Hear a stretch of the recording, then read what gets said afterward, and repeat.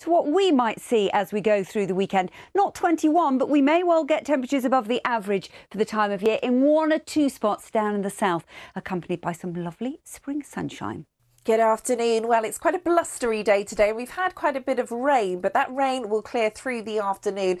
This was earlier on, some sunshine in Keston from Weather Watcher Jen, but that cold front swept through. Cloud and rain, that's across Hemel, Hempstead from Weather Watcher Restless Fiona.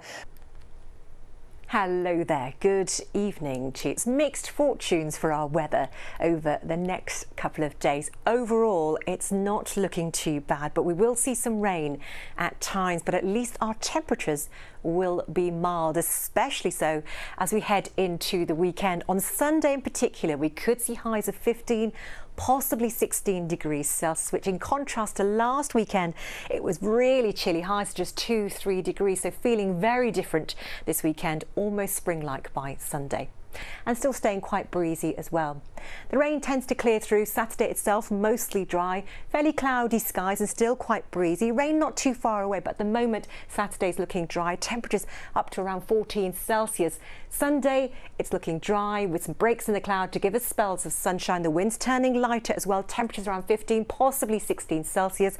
The risk of a few showers on Monday, but overall bright, lighter winds and staying mild as well. Bye bye for now.